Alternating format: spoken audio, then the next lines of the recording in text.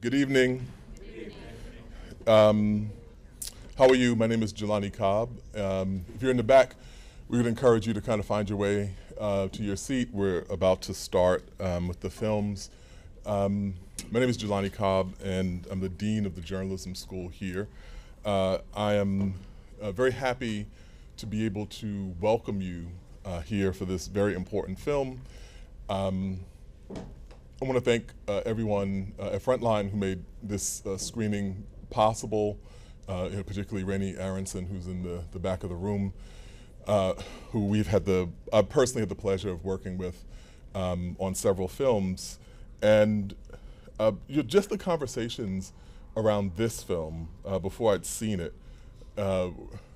really kind of emphasized the importance of it and highlighted to me the significance of the old cliche that, as journalists, we hold a mirror to society. And, this film is really a distillation of that.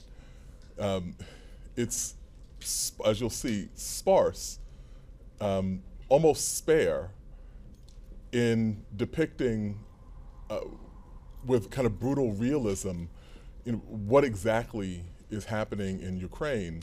And what specifically happened at this particular point in time in Mariupol. And so it really is exemplary in terms of what it is that we're called to do and our highest responsibility as journalists.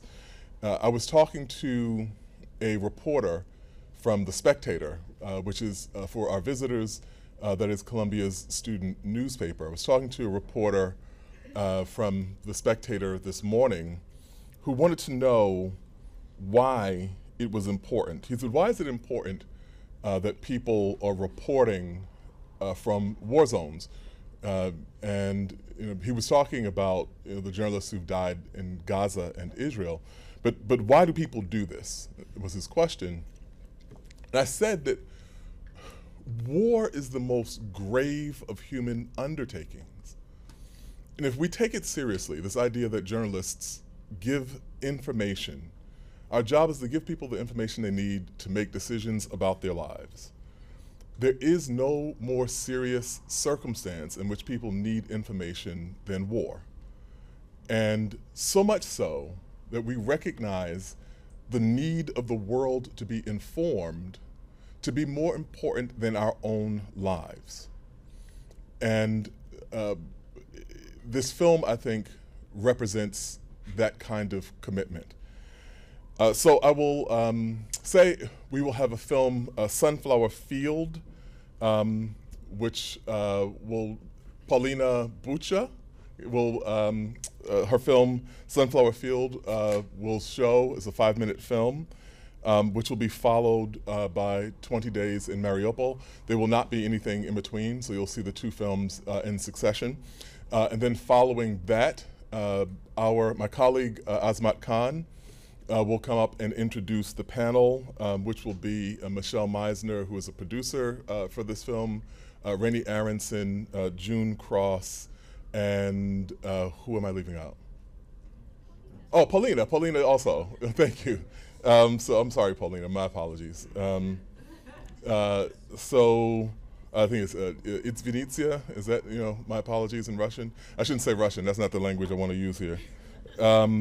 So that's it. And we'll begin with the screenings now. Thank you. Thank you all for being here tonight. My name is Azmat Khan, and I'm the director of the Simon and June Lee Center for Global Journalism here at the Journalism School, which, along with the DART Center for Journalism and Trauma and the PBS series Frontline, are co-hosting tonight's event.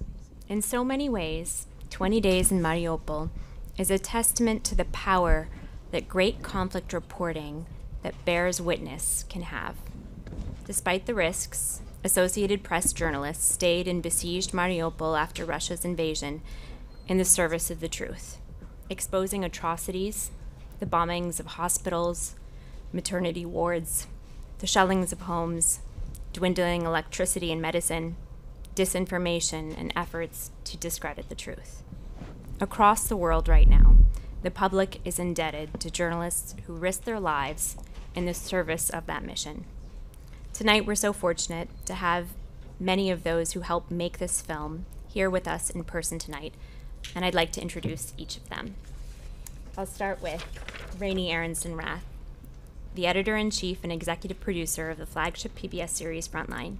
She oversees Frontline's acclaimed investigative reporting on air and online, and directs the series' editorial vision, executive producing more than 20 documentary films each year. She's also a leading voice on transparency and the future of journalism. At a time when broad skepticism of the news media has reached new highs, she's cemented Frontline's reputation as a source of trustworthy and consistent investigative journalism. Frontline has won every major award in broadcast journalism. I would name them, but then we wouldn't start this on time. It would take far too long, so let me just add this. As a 20-something researcher back in my Frontline days can attest, I can tell you that Rainey Aronson-Rath is a wonderful mentor to aspiring investigative journalists. Tonight we also have Michelle Meisner, senior documentary editor and producer at Frontline. She was the producer and editor of this film, which is her first feature-length film. Meisner's work for Frontline has been recognized by the Peabodys, the World Press Photo, the DuPont Columbia Awards, and South by Southwest. Select titles as producer and editor include Life in Baghdad and Inside Yemen, and The Last Call. In addition to films, Meisner has produced several acclaimed interactive documentaries, including Inheritance, The Last Generation, and Unresolved. We're also joined by Polina Buchak, an award-winning New York-based filmmaker. Born in Ukraine and raised in Nigeria, Buchak focuses on diverse and inclusive storytelling by blending new technologies into traditional mediums. Most recently, she directed the film that you watched before 20 Days in Mariupol, Sunflower Field, an animation exploring how the child's psyche is impacted during war. It won Best Short Animation at Woodstock Film Festival, as well as the Audience Award at the National Film Festival for Talented Youth. Buchak is an active volunteer for Razom for Ukraine, a New York City-based nonprofit creating content to raise funds for humanitarian aid for Ukraine, as well as leading their film programming. And lastly, we have June Cross. She's both a friendly professor and she is the Fred W. Friendly Professor, I shouldn't tell jokes, of Media and Society here at the Journalism School and director of the Documentary Journalism Program, and she'll be moderating this evening. She's the winner of the DuPont Columbia Journalism Award, a National Emmy, and a 2021 Peabody Award, and her career has highlighted stories of the dispossessed and the intersection of race, politics, and public health. Please welcome our distinguished panelists. Thank you for being here. It's still took. War does not begin with an explosion, but with silence. I wonder if we could go down the line and maybe start with you, Polina, as our Ukrainian on this panel. What does that line mean to you? I'd like each of you to answer. What did that line mean to you within the context of this film? That first opening line. Oh, there's. on. Yeah, sorry. Could you repeat? Give me Yeah. the line one more time. War doesn't start with an explosion, but with silence. Did I get that right? Okay. All right. Good job. Let's start with explosion. I feel like I've heard that line so many times at this point, but I'm gonna need to 1 second. It makes me think let of, the other- actually, it's very poignant from a story you told me earlier tonight, which I hope it's okay if I mention. So in the days leading up to the full-scale invasion, you had a dream. Yeah. I expect in the silence of, at some point. Yeah. I mean. Sorry, I reflect a little bit on that line. So I'll start. And Mstyslav Chernov sends his regards. He wishes he could be here with all of you tonight and is a really big admirer of your work, as we all are. I mean, I'm more than honored. Mstyslav cannot be replaced, obviously, but I'm more than honored to be here with you all. So it was interesting, the opening of the film, June, to your question.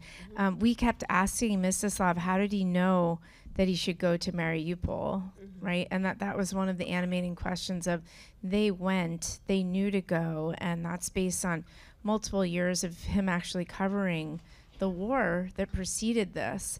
And he talked about the silence, and that's every word that you hear is Mstyslav words, right? Those are his thoughts and his inner thoughts that Michelle brilliantly was able to edit, and that was really his meditation on war. And we all thought about that deeply. Michelle, can you talk about your editing process? Because this I don't know how many hundreds of hours of footage you must have had, but the writing is so spare, and yet the story tells itself. It's not wall-to-wall narration like some of our students like to do. The visuals actually tell the story, and his words really bring us emotionally more into the story. Can you talk about how you worked with them and worked through the footage? Sure, yeah. So thank you all for being here tonight, first of all. I know it's a challenging film to watch, and the way that it's spoken about in the world is that it will be a difficult film to endure, and so it really means a lot to all of us, but particularly people like Mstyslav and Evgeny Maloletka and Vasilisa Stepanenko, who are the journalists on the ground with Mstyslav as he gathered this footage. So thank you for being here. And to answer your question, so the number of hours of footage was actually quite small in comparison to other films, and you would know, having made many, there were 40 hours of footage that he was able to get out of the city when he escaped, as you saw in the film.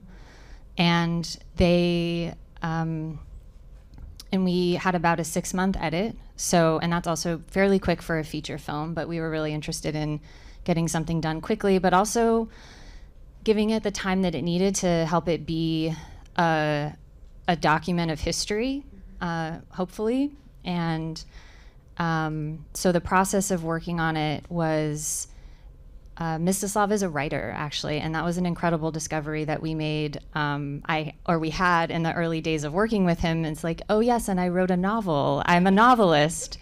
So in the sense of having somebody who has a way with words, is a natural storyteller, thinks a lot about construction of stories and words. So he was somebody who was perfectly situated to write this story and also speak it. I don't know, I mean, you've heard him speak in this film, but also if you get an opportunity to go to something where he's speaking in a panel or a Q&A, I would encourage you to do it. He's a quite on-the-fly, natural, charismatic, just like has a,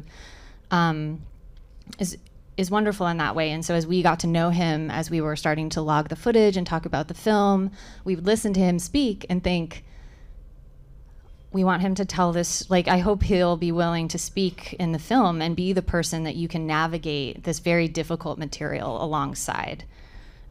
So that's how he became the voice in the film. He was very resistant to that initially. He did not want to make it about himself. And as journalists, I'm sure you guys understand the dilemma in that you really don't want to make it focused on you, but at the same time, it became a way that felt appropriate to tell this story in particular, because he's from Ukraine, because he was invited into those hospital rooms to keep filming, and then yes, he has a way with words. So amazing way. So not a bad voice either. So great voice. You constructed the film around both his efforts to get the story out, but also how his reporting fed the reporting of every other outlet in the world. Can you talk about your choice to do, I don't know if it was you or Rainey who came up with that? Yeah, I mean, actually, so first of all, this is a collaboration with the Associated Press. Yes. So one thing that was really important to them, this is just stated to us as the people who are working with them at a senior level, was they really wanted people to understand what the AP does. And in fact, we learned that like 50% of the world sees AP stories every day. We didn't even know that, right? So we're filmmakers, but we were thinking of what is the kind of conceit or the concept behind that. And Michelle and Mstyslav and myself too, we talked a lot about the inside-outside feeling of it. So this idea that they were on the inside, they didn't know the impact of their work even, because they were cut off, right? But you see that tension and drama of him trying to find a signal. And again, to Michelle's point, you know, it really becomes his story because of his efforts to get the word out. That's when I was convinced that he should be the voice of the film, even though he was yet to be convinced, right? Is that he was the one with his two colleagues really trying to tell this story to all of us who were outside seeing things like the maternity ward moment. He worked so hard for us to see that it felt important to include that in the film, and the best way to do that is to show that. Did AP come to you? Did you go to AP? How did this partnership come about? I went to the AP. Okay. But Michelle and I have talked a lot about this, but I started to see footage coming out of Mariupol, and we didn't know who Mstyslav Chernov was at the time, but we definitely, I definitely saw there was a different compositional quality to his work, especially as Mariupol was going on. And we can talk about Mstislav's ongoing process there and becoming a filmmaker in the field, but I called the AP, we work with them, and I just said, you know, if there is a film, if they get out, we would love to work with them on a documentary. We'd made For Sama. And then I met Mstyslav, and he had just gotten out. He was in, I believe he was in Kharkiv at the time, and it was over Zoom. And he just said, oh my God, you know, I want to make a documentary. And I couldn't believe it because he was a news person to me in my mind. But then he expressed, no, I wanted to make a film and there's more. And so that was how it started. And then I thought, Michelle, she's the best collaborator I know and an amazing editor. So talk about that process of a journalist becoming a documentary filmmaker. Well, and I'll come back to you. Yeah, I get it. I had an animation. Well, I think Michelle mentioned that he's a novelist too. So he's a person who naturally thinks in long form. So you either have that ability, like that desire to tell a longer form story. So if you're already thinking about narrative arcs and you're thinking about the seminal quality of a moment, like a moment they decided to stay, I think he was already starting to think like a documentarian. He just never had made a documentary. And so that's where Michelle came in, and really that collaboration was the key to that. You want to talk about that, Michelle? Sure. I mean, it was a really unique experience. I mean, if you think about the context in which he was making this film, it was still happening. I mean, it is still happening. It was still within the first few months of the war. And so at the same time that we're talking about what he saw in Mariupol and how to construct a story with that footage, he was continuing to work in the field and going to places like Bucha and covering what had also happened there, but actually hadn't been documented in quite the same way because no one was there to cover it in the same way that they were in Mariupol. And that was a really specific decision that he made early on. And that's the value of having journalists who are from the communities that are in the middle of the conflict. They know where to go. And so he knew that Mariupol would be the place where this would play out. And he wasn't the only one who knew. There were many journalists there at the beginning, and they proceeded to leave. And that team decided to stay. And that's why we have this footage. That's why we have this coverage of potential war crimes that will always exist. And I think that was also incredible about it is that he was dispatching these stories in real time, as you saw. So he is figuring out, editing, cutting them, putting, like, if you can think about the 10-second, all of the things that you're thinking about in the field to just do your job. And at the same time, he's trying to survive.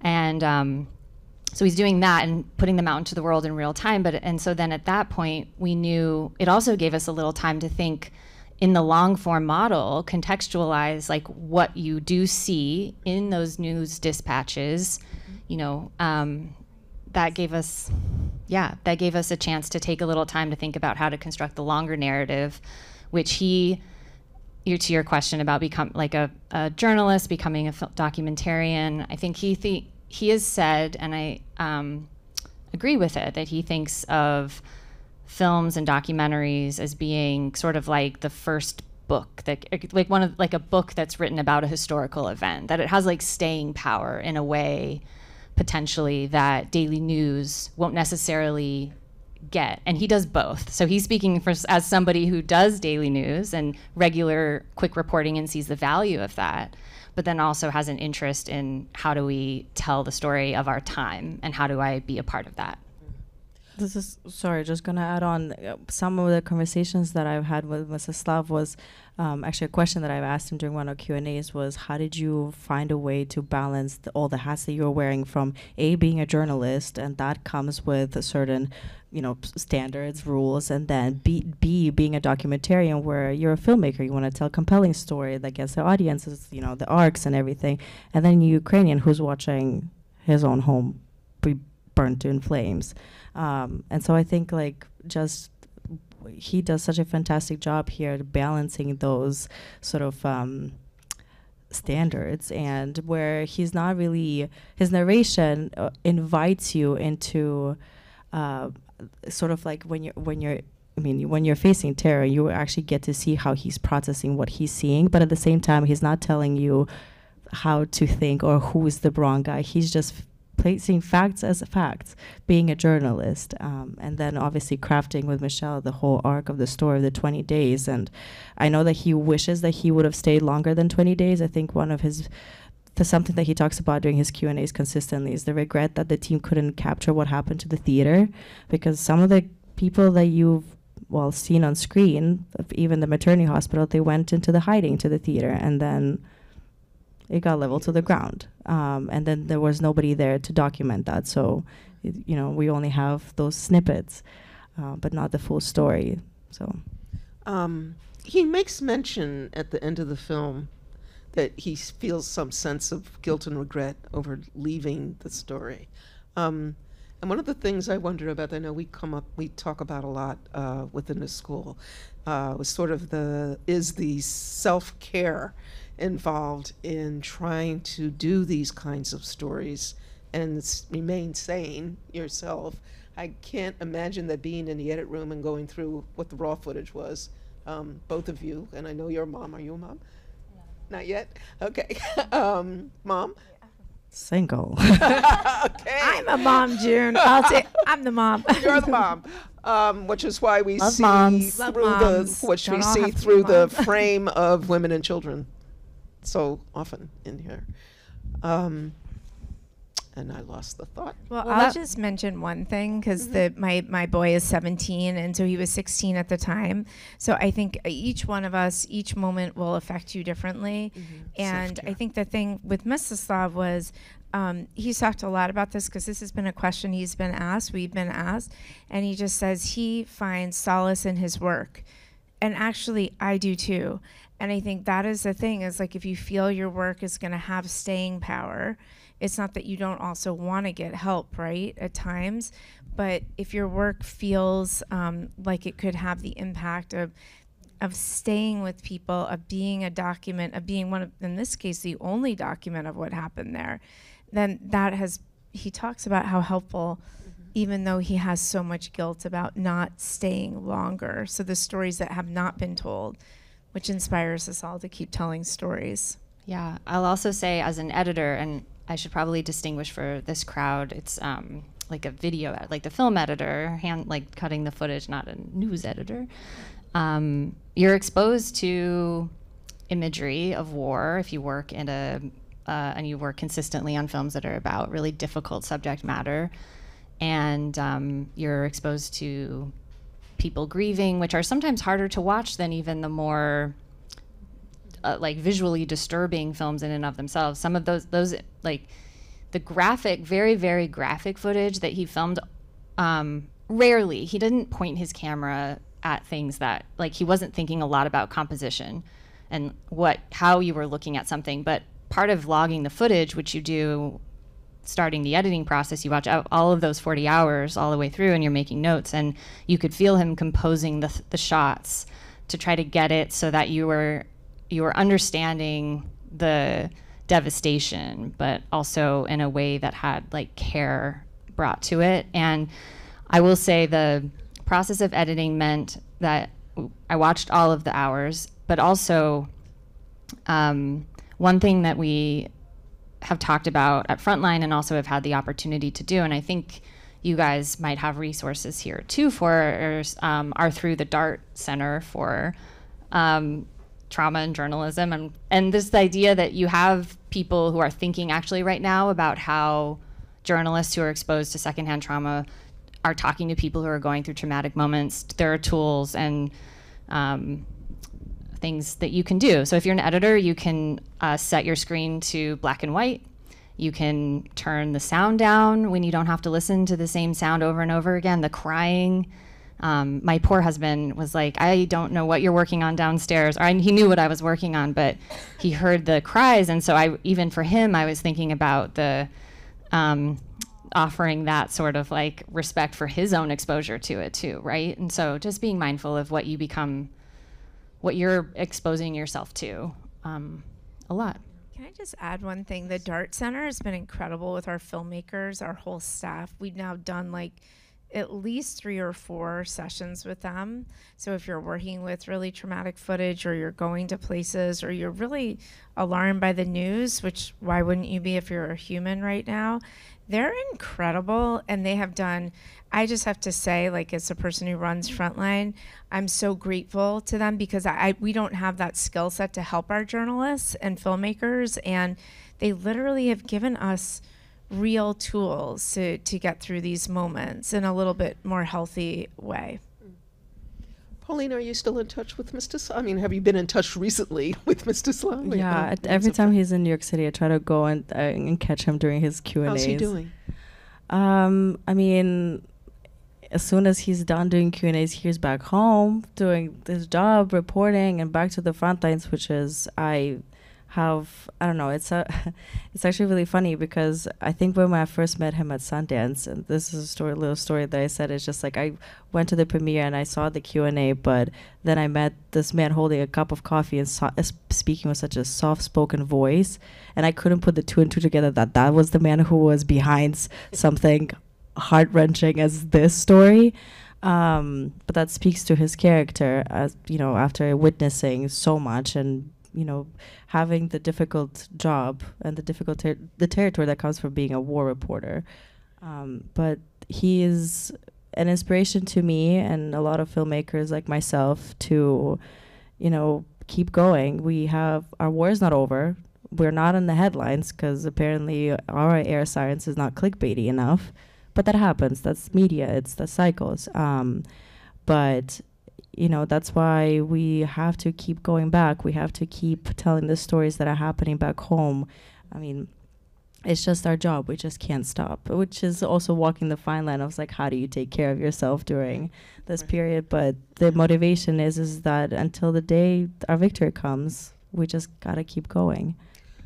Since you raised the question of not being in the headlines anymore, it's impossible to watch this film and not think about what is going on in Gaza right now. And I want, Rainey, do you have a crew on the ground in Gaza? Is there going to be?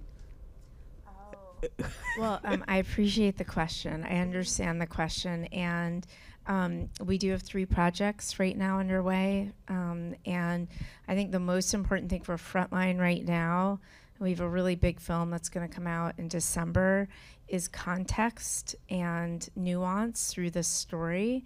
And we're all working day and night. We're really tired. We're really committed to it. So we actually have 3 films coming out in the next 3 months. And then we have a longer form project that is underway. It's very dangerous right now. As Azmat talked about, multiple journalists have been killed. And she'll know the number, but it is really horrifying what's happening to journalists 34 there. as of 2 days ago. 34 I didn't check today. So 40. we're 40. We're really cognizant of safety first for our journalists. So we're working with the team right now. They had to come out. And so that's also, part of my job is safety protocol. And so yes, we will be covering all of this. Just thinking where to go now that I have opened that door. I think Why? that it's just telling. It's also. I was going to go ahead. You can tell it. What I'm going to say is, why is it? These films are so grim to watch. Why is it so important for us to do these films? I mean, it's hard to watch people dying on screen, and children dying, and mothers crying and dying. Yeah. I think, and this is obviously a conversation I've had with the Ukrainian community. There's something about this, and this comes with any documentary that documents such full of terror events, but because we were talking about how at first we were seeing snippets, the 5 seconds, the 10 seconds, the picture from Malaletka, then it's like we get those whatever we could get, the little short stories, but behind them, and what this documentary does, it just opens up that whole universe that that photo or those 5 seconds were part of. And I think what every Ukrainian went through while watching this documentary is that it kind of was like re-exposure to that, to the first shock of seeing those photos of those 5 seconds. But in a way, it didn't deter us from coming again and gathering our community again. And like there's something about what you all also have experienced here emotionally, because you saw something super raw and super unfiltered. But the reason why we have to keep making documentaries like this is because, frankly, news reports do their job immediately to report on what's happening, but we need to know that all those statistics that we see in the media, behind each statistic is a human being, is a human life. And we need to know their arcs, we need to know where they are now, and that's why this type of work is incredibly important, because also documentarians are one of the best historians. So in order for us, I mean, frankly, I'm pretty tired to say, like, learn to never again, but, that's why you need stories like this to continue talking and showing how the world is interconnected. The feelings that you feel out of watching the war that's happening in Ukraine, every single person who comes from a country that has ever faced war and conflict can feel those feelings, can feel the fear and anger. Okay, I want to open the floor to questions. As Dean Cobb often says, a question ends with a question mark. It usually has an inflection at the end of the statement. It is not a statement, it is a question. It is short. If you get up there and start making a statement, I'm going to cut you off. So make sure you have a question and not a long platitude. Thank you. Go ahead. Sorry. Hi, I'm Kira. I'm a documentary student here. I wonder, as an editor, can you talk a little bit about the moment, how you chose to weave in the moment of the baby being born and waiting to hear its first cry? Because I think that was very impactful, and I would just love to hear about your creative process on that moment. So that was all Mstyslav. As much as this is, he is somebody who was telling stories. I mean, the day he was born, I'm sure. But he told me about that. Where did you go? Hi. Okay. I was like, where'd she go? No, it's okay. You can sit down. I just wanted to see where you were.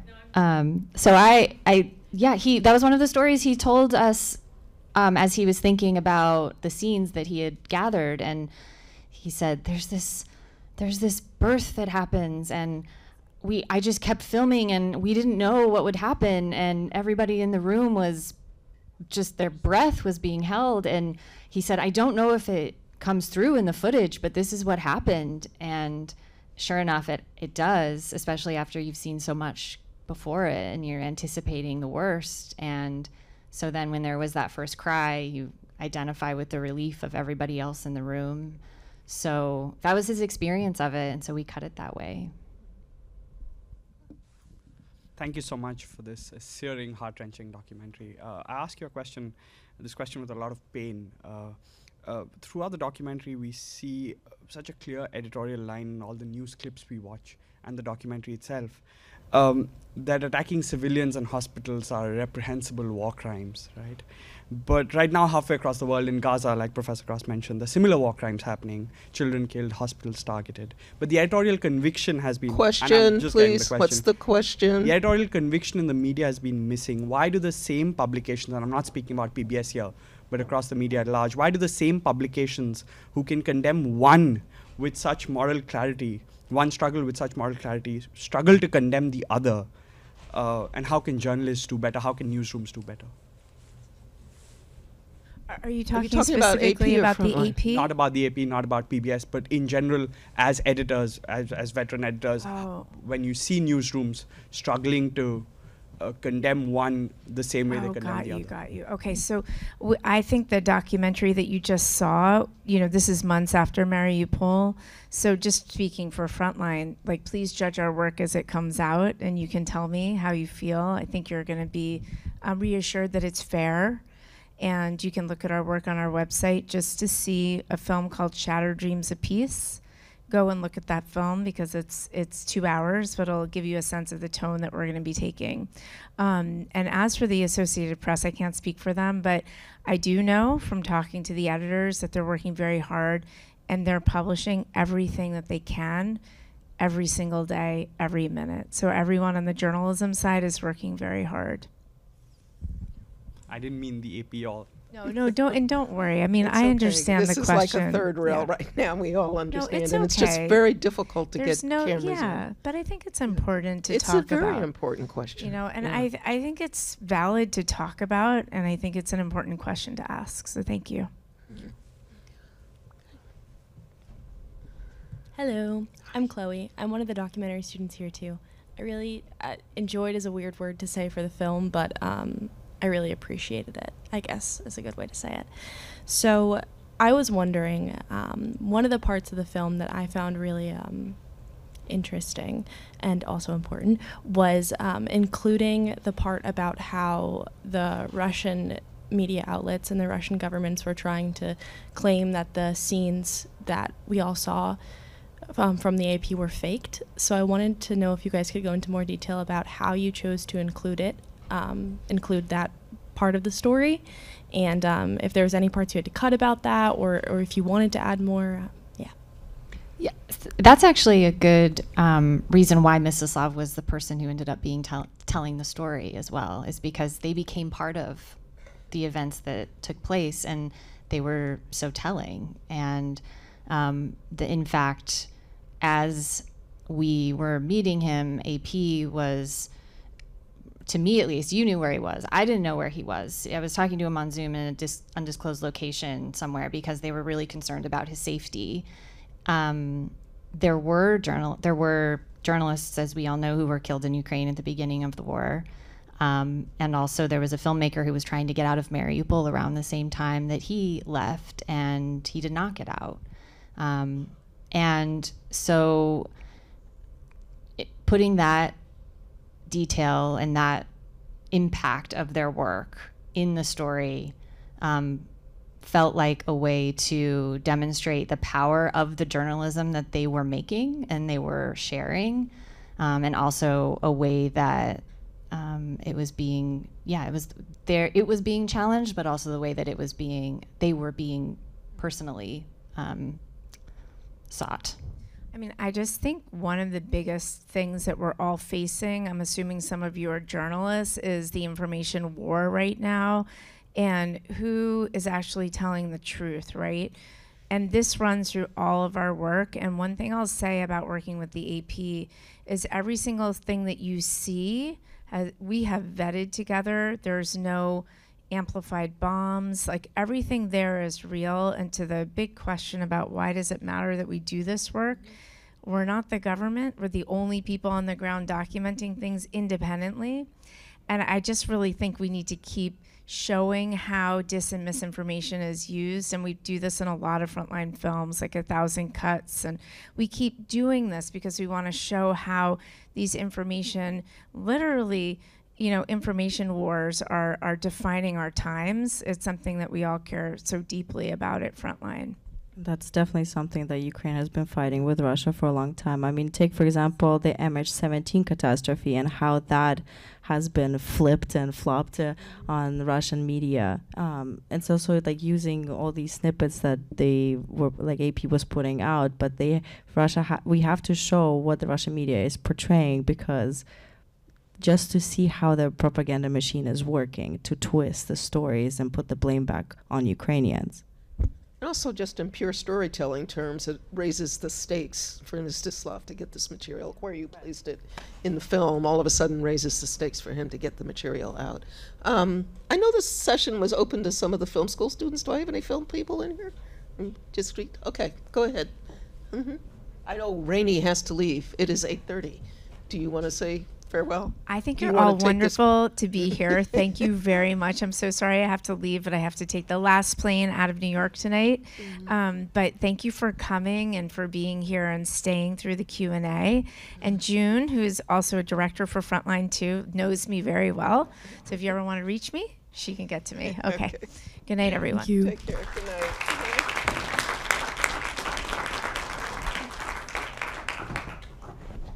Safe travels. Okay, thank you.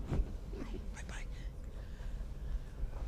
Okay, question. Hi, I'm Carla. I'm also a doc student, and I'm very shaken up by this film. I guess that was the entire point. And I realized because of this that images like this, we tend to go numb to them if you see them a lot on the news, and it becomes more of a thing that you kind of see and you don't really react very emotionally to anymore at some point. At least I feel like that's what's happening to a lot of people. So I'm wondering, especially as someone involved in the making of a project like this, how do you,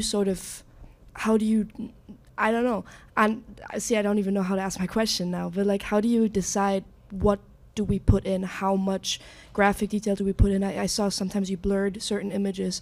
How do you make those choices? Pardon? How do you make those choices? How do you make those choices? How do you know what might be too much for people to see when you see it every single hour of the day editing? I guess that's my question. So Mstyslav had these conversations with the editors that he was working with in real time. And he was very insistent that he did not want war to be sanitized. And I think there are moments in the film where that's represented. He says, warning, graphic content, this is difficult, but it must be difficult to watch. And I think that is something that we kept in mind as we were cutting. But if also another thing that's interesting about the film, the very few blurs that are added are of what were in moments where it felt like there was like the kind of wound that just you would blur that, right? And that was with Irina, the pregnant woman who was taken out of the hospital after it was in the maternity ward after it was bombed. So a few instances like that we blur because that it crosses that line, but actually the film is so painful to me, more so when you're witnessing the grief and suffering of the parents. And that's actually something that you don't have the time in a regular news cycle to let play out and sit with. And there's no blurring that. That's just letting that, being witness to that. And so we made decisions with those ideas in mind, not wanting to over sanitize and wanting it to feel as respectful, but also as clear as we could. And that I think it was also made a difference. I said this earlier, but he is somebody who could tell the story in a way that no one else could. I don't think I would have felt the same about editing it that way if it wasn't someone like him who was behind the camera, who was thinking deeply about the impact of what you were going to see and what he wanted to share. Thank you. Thank you. Hi. Yes, very similar question actually. Linking back to that question of impact, is there, it's very hard to watch, which could also mean that fewer people actually watch it. So is that a consideration that goes into this decision making? You would think that people would. I was really afraid before the Sundance premiere because we did not know how people would react to this film, and as it turned out, it like every screening was full. The anticipation for the film was very high, and the reception of it was very warm, both with Ukrainians in the audience, who this was a very different story to witness. There was, and also with Americans and the other people who were in the audience as well. There were screenings where, there was one screening where we didn't realize until we were doing a conversation like this after the film that someone stood up and told us that she is from Mariupol and her sister and family was there when this started. And they've actually really, in screenings like that and going forward, there's been a lot of community built around being, like, knowing that the story is being told. So reception within that world is, they've embraced it. At the same time, it has been embraced, I think, by people who are not from that community, because they're seeing war in a way that we don't usually see. And while it's challenging, many people know going in that it will be. And it hasn't kept people from being interested in and attending. It won the audience award at Sundance. So, Paulina, can you speak a little bit to the reception in the Ukrainian community? Absolutely. I mean, so my work through Razom, like I do, I joined with PBS teams to help them with the impact and reach various communities from organizations like ours, which Ukrainian organizations or activist leaders throughout the U.S. And again, you would think that something as raw as this documentary would deter people away, but in fact, we've connected the PBS team with like over 20 different organizations throughout the United States to just do local screenings there, and that's the Ukrainians, but we're all consistently urging them to bring their American friends and to come and watch this documentary. And the thing is like the theaters are consistently filled. I think maybe like even from my personal experience, like the reason why I decided to watch this is because, again, there's like familiarity of like, I've seen these images before. I want to see what's the full story behind them, no matter how painful it is. And it's just, that's the power of the documentary that just like keeps people coming back to it again. And in fact, I mean, every single Ukrainian comes out crying, but it's such a,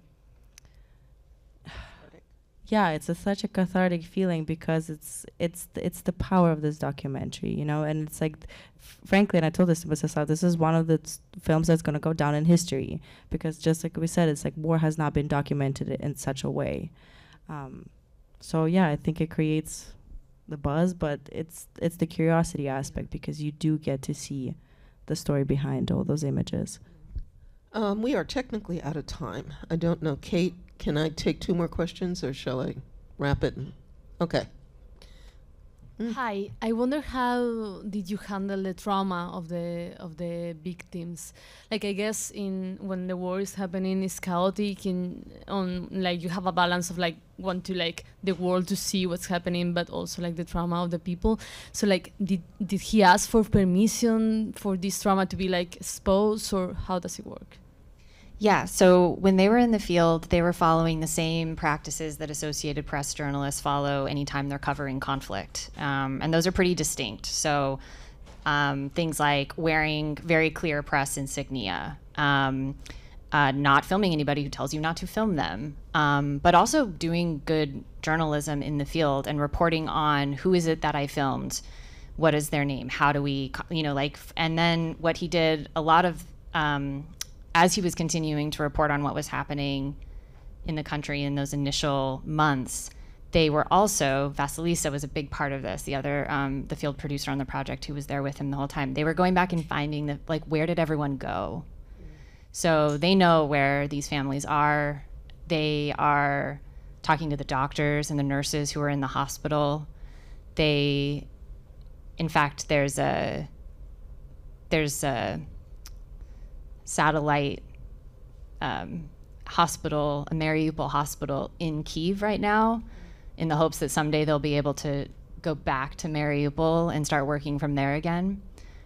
So in the interest of good journalism, they've gone to find these families. And yeah, that's just a part of the work. Last question. Okay, last question. Hopefully this one's a good one to wrap up on as well. You've talked a bit about the motivation of why everybody on this panel does this work, and you also talked about some real specifics about putting your screen in black and white or muting the sound. But when you're working on stories like this, how do you look after yourself? How do you know when to call it a day? How do you know when to take a break? How do you make this a sustainable career so that you can keep doing this kind of work going forward? It's hard. It's so hard. My joking answer to this has always been the 4-Scotch cure. Always worked for me. But go ahead. Well, that is one way. Not recommended, by the way. Do love scotch. But so I have the privilege of having a therapist and access to healthcare that allows me to have one. I wish everyone did. I wish it was a part of I wish it was part of preventative medicine. I have sought out resources. I mentioned DART, but I understand your question, like beyond that. And it's hard. And I think it, just like the rest of life, like sometimes things feel like balance. I've heard people say balance isn't something that you seek necessarily every single day, but maybe if you can think of it like on scale, if you're working toward that, that might be a more realistic goal. And so I don't beat myself up every day when it wasn't a balanced day. Like I didn't do all the things that I had plotted out and meant to do. But that on scale, if I can figure out how to do that. Does that make sense? Like, is that kind of getting Do you ever have those days where it's just too much and you have to walk away? Oh, absolutely. Yeah. And you have Yeah. to. And you just let yourself do that? Yeah, for sure. And also being a part of a team helps that happen. And so on projects where, I mean, I'm working on something right now that's also really difficult. And I will say it's harder because it doesn't have someone like Mstyslav behind it. That's what I was thinking. You don't have a Mstyslav. We don't have a Mstyslav on it. And just someone who has like the clarity of like, this is a story that I am situated to tell this way, you know? So, and when you're working with a topic that is difficult, and the footage itself is difficult, and you find yourself, you're like, I'm thinking about story structure, and this was like someone's life. Like it's just you find yourself in those moments. Absolutely, I think you find ways to step away from it, and I think on that. So to answer on that project, we put more. We have another editor on it because I just can't do it all. So it's collaborations. It's looking for people you trust and people that you can work with and help each other. And one thing I'll say too that I have just noticed in the past few years, and I feel so grateful for, is the appreciation people have for our personal lives. Like I really do, I sincerely feel that way. Like anytime someone on our team says, I have a doctor's appointment, everyone's like, of course, absolutely. This deadline for this film I'm on right now got extended because we frankly needed more time. And I was like, I booked a trip to see my brother smack in the middle of our finishing schedule. And Rainey was like, you are going. You are not canceling that. So there is a real sense right now, and I hope it lasts. I don't know what it's a consequence of. It's not like that when I was at No, and so the 4-Scotch rule was what happened. But no, this is something I truly do see this. And if you don't see it in the places you're working, about having Rainey at the don't stay there. But again, also like there's nothing wrong about stepping away, and like specifically speaking, like with the nonprofit work that we're doing, where it's like from full scale invasion, it's like go consistently, but you hit burnout, and then if you're not helping yourself, how can you help others? And like, don't get me wrong, guilt is there consistently when I'm not on like reading the news or whatnot. But it's other than that, like how can I be helpful if I don't take care of myself? Thank you very much. And Thank you both for staying. Thank all of you for staying. And thank you all for coming, and I hope that you urge your friends and your communities to come up and see the screening, because as you have experienced, it's like no other. And we're so lucky to have this film exist. So. And to have yours. Thank you for screening it tonight.